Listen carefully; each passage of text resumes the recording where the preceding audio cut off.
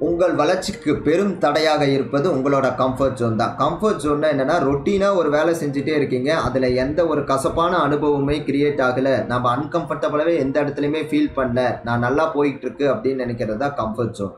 ஆனால் நம்மளோட வளர்ச்சி இருக்கா அப்படின்னு செக் பண்ணி பார்த்தீங்கன்னா, ரொட்டீனாக ஒரே வேலையை செஞ்சுக்கிட்டு இருந்தால் புதுசாக எதுவும் கற்றுக்கிறதுக்கான வாய்ப்புகளே கிடச்சிருக்காது. அப்போது நமக்கு வளர்ச்சிங்கிறது கண்டிப்பாக இருக்காது. இப்போ அன்கம்ஃபர்டபுளான ஒரு சுச்சுவேஷன் கிரியேட் ஆனால் தான் நமக்கு என்ன பொட்டன்ஷியல் இருக்குங்கிறது நமக்கே தெரியும். உங்களுக்கு என்ன பொட்டன்ஷியல் இருக்குங்கிறத நீங்கள் உணர்றதுக்கான வாய்ப்பு தான் அந்த அன்கம்ஃபர்டபுள் சுச்சுவேஷன். அப்போது எடுத்துக்காட்டுக்கு இந்த யானையை பாருங்கள், சின்ன குட்டியிலேருந்து ஒரு சங்கிலியில் கட்டியிருப்பாங்க, பெரிய யானை ஆனதுக்கப்புறமும் அதே சங்கிலியில தான் கட்டியிருப்பாங்க. பட் அதோட பலம் பன்மடங்கு கூடியிருக்கும். பன்மடங்கு கூடுனாலும் கூட அதுக்கு அதோட பலம் தெரியாது. காரணம் அதோட கம்ஃபர்ட் ஜோன் தான். இருக்கிற இடத்துலையே சின்ன குட்டியிலேருந்து எல்லாமே கொடுத்து வளர்த்திட்டு வருவாங்க. இன்கேஸ் அது இருக்கிற இடத்துல அதுக்கு தேவையான உணவோ தண்ணீரோ கிடைக்கல அப்படின்னா கண்டிப்பாக அது அந்த இடத்த விட்டு வெளியேற ட்ரை பண்ணும். அப்போ அன்கம்ஃபர்டபுளான ஒரு சுச்சுவேஷன் அந்த யானைக்கு கிரியேட் ஆச்சு அப்படின்னா அதை பிரேக் பண்ண முடியுங்கிற பலம் அதற்கு தெரிய வரும். இப்போது நமக்கு அன்கம்ஃபர்டபுள் சுச்சுவேஷன், ஸ்டூடெண்ட் லைஃப்பில் அன்கம்ஃபர்டபுள் சுச்சுவேஷன் அப்படின்னா என்னன்னு பார்த்தீங்கன்னா, most of the time class ரூமில் ஒரு கேள்வி கேட்குறாங்க அப்படின்னா ரெண்டு விஷயம். அந்த கேள்விக்கு பதில் தெரியாமல் போயிடும், சொல்கிற பதில் ரிலவெண்ட்டாக இருக்காதுங்கிற பயம் இருக்கும். அதுக்கு நம்ம செய்யக்கூடிய மோஸ்ட் ஆஃப் தி டைம் நீங்கள் என்ன செய்வீங்கன்னா, உங்கள் ஃபேஸை ஹைட் பண்ணிக்க தான் ட்ரை பண்ணுவீங்க. என்ன கேள்வி கேட்டக்கூடாது, கேட்டால் நான் மாட்டிக்குவேன். அந்த இடத்துல அந்த ஒரு மொமெண்ட் அன்கம்ஃபர்டபுளாக ஃபீல் பண்ணுவாங்கிறக்காக உங்களை லேர்னிங் அப்படிங்கிற கர்வையை நீங்கள் ஸ்டாப் பண்ணிடுறீங்க. இப்போ அந்த இடத்துல கேட்குற கேள்வி தப்பாகவே பதில் சொல்லியிருந்தாலும் you have an experience that how to face that situation.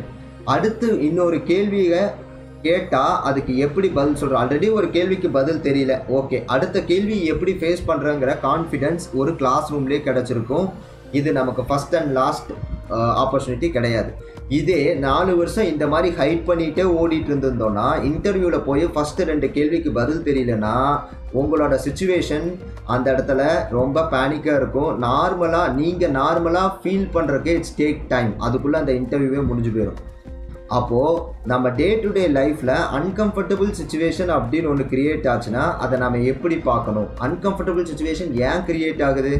அன்பிரடிக்டபுள் unexpected சுச்சுவேஷனாக இருந்ததுன்னா அதை தான் நம்ம அன்கம்ஃபர்டபுளாக ஃபீல் பண்ண போகிறோம்.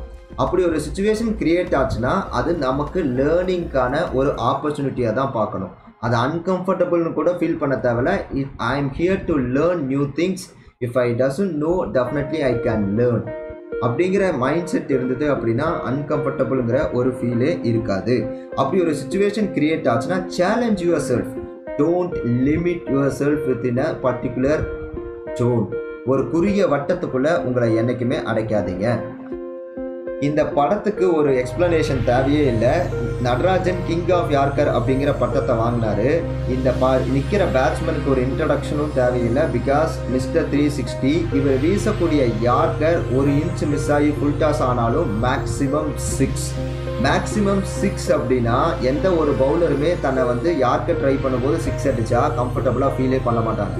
இருந்தாலும் அதை தாண்டி ரிஸ்க் எடுத்ததுனால தான் அவர் இன்றைக்கி கிங் ஆஃப் யார்கருங்கிற அவரோட திறமை எக்ஸ்பேண்ட் ஆகிட்டு எக்ஸ்பேண்டட் ஹிம்செல்ஃப். ஸோ அப்போது கிங் ஆஃப் யார்கர்னு எக்ஸ்பேண்ட் பண்ணியிருக்காருன்னா ரிஸ்க் எடுத்ததுனால தான் அந்த பட்டம் கிடச்சிது. அந்த மாதிரி தான் அன்கம்ஃபர்டபுள் சுச்சுவேஷன் கிரியேட் ஆகும் அப்படிங்கிறது தெரிஞ்சிருந்தாலும் you have to take risk. அது உங்களோட லேர்னிங். எல்லா டைமும் பெர்ஃபெக்டாக யார்கர் போட்டிருப்பாரா அப்படின்னா கண்டிப்பாக 1-2 டைம் 6 போயிருக்கும். But most of the Times he became a successful yorker specialist அப்படிங்கிறது தான் இதில் நம்ம கற்றுக்கக்கூடிய பாடம்.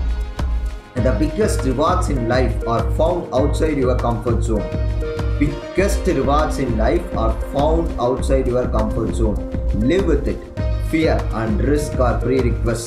இது ரெண்டும் இருந்தால் மட்டும்தான் if you want to enjoy a life of success and adventure, கண்டிப்பாக ரிஸ்க் எடுத்தால் மட்டும்தாங்க ரிஸ்க் சாப்பிட முடியும். இல்லைன்னா நம்ம குண்டு சட்டிக்குள்ளேயே குதிரை ஓட்டிக்கிட்டே இருந்தோம்னா நம்மளோட டெவலப்மெண்ட்டே இருக்காது. அட் தி எண்ட் ஆஃப் ஒரு ஸ்டேஜுக்கு அப்புறம் ஐசோலேட் ஆகிற மாதிரி தான் we will feel. நெக்ஸ்ட் பார்த்திங்கன்னா leave your comfort zone to arrive at success zone. Leave your comfort zone. குறுகிய வட்டத்தை என்றைக்குமே வரையாதீங்க. Don't limit your self. அப்படி ஒரு சுச்சுவேஷன் கிரியேட் ஆச்சுன்னா challenge your self. Try to learn new things on day to day life. நீங்கள் learn பண்ணிட்டு இருக்கீங்க அப்படின்னா உங்கள் செல்ஃப் கான்ஃபிடென்ஸ் பூஸ்ட் ஆகும். You never ever have a fear to face the similar situation in your life on the next phase. Last but not least, life begins at the end of your comfort zone. Life begins at the end of your comfort zone. I wish you all great success.